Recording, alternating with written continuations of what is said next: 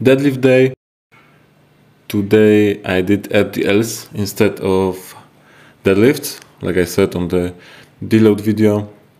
It went really well. Top set was 107 kg. I did 8 reps. I stopped at 8 because of the grip. Even with the straps, I couldn't hold it. Now the barbells on this gym are worst I have ever seen. They are very thick, like 35, 36 millimeters, and there is no knurling. It looks like there is, but if you touch the knurling and the smooth, it's the same.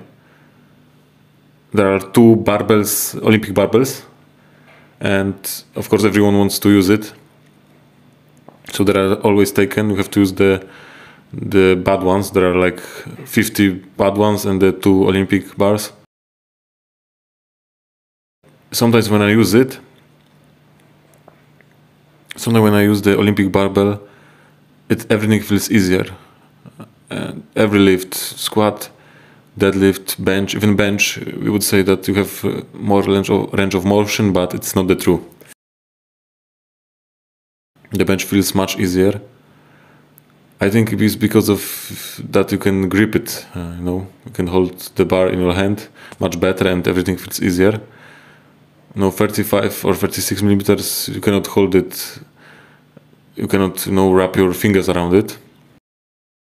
You see the top set, it looks very easy. I stopped because of the grip. I could do the 8 reps with 130 kilo even, very easy. I'm happy because the RDL strength increased. I didn't do RDL for a few months. The lower back, it's not rounding. I didn't even feel anything on my lower back, It wasn't tired after the RDLs. So it's good. My ass and my hamstring was working, and the RDLs, they feel good. And the stretch on the hamstring, on the ass, your lower upper back working, your abs working, very good. The back of set, I did like usually 6x3, 6 sets of 3, and they were very easy. Even later I did 4 reps. My phone didn't record it because I did it in one take without resting. I was resting like 1 minute tops between the sets. And my phone cannot record more than 8 minutes, I think, in 8K for some reason. So it stopped there. I didn't know about it. But you can see that the 4 set is very easy weight. I put my max as 140, and it's too low. Maybe 160 would be fine, but it's okay. Sometimes it's better to do the movement, just not always grind it out.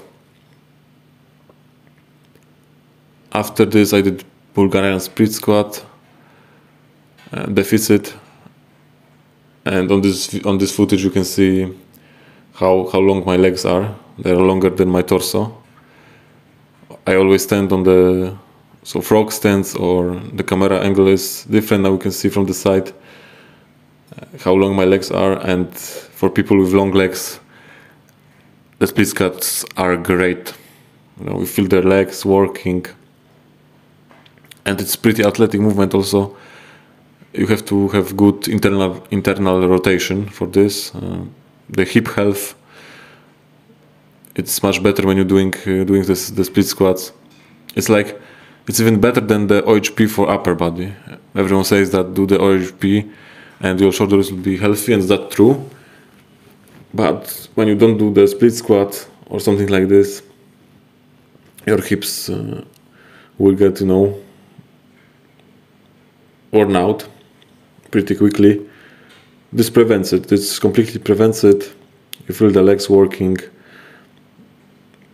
The front of the leg, the back of the leg, everything is working. I did it today from the different box.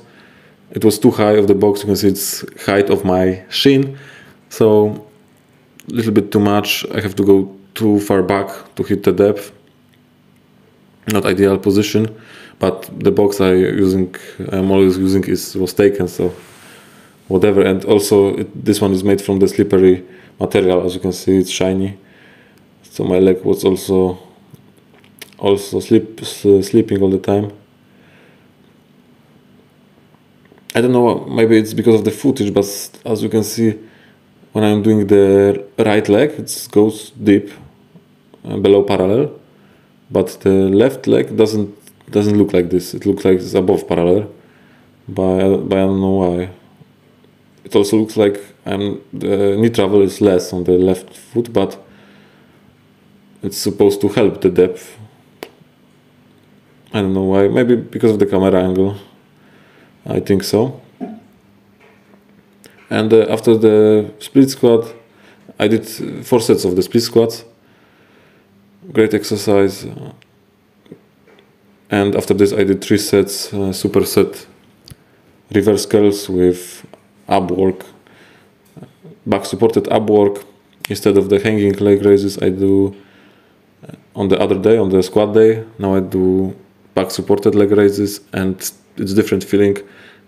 It's easier because you can do more reps, at least I can do more reps on this one, on the back supported. But the feeling in the abs, it's something different. It's much better than the hanging version. And the reverse curls, it's different, strange for me, because the reverse curls are stronger than the normal curls for me, for some reason. I don't know why. The biceps looks bigger than the forearms, but it's not the case for some reason. On the squat day, I do normal curls with 35 kilo, 9 reps. I think it's very hard, very hard. And today I did reverse curls 35 kilo, 8 reps, but it was very easy. I could do set of 10. So that was strange. And that was the deadlift day. And tomorrow is OHP day.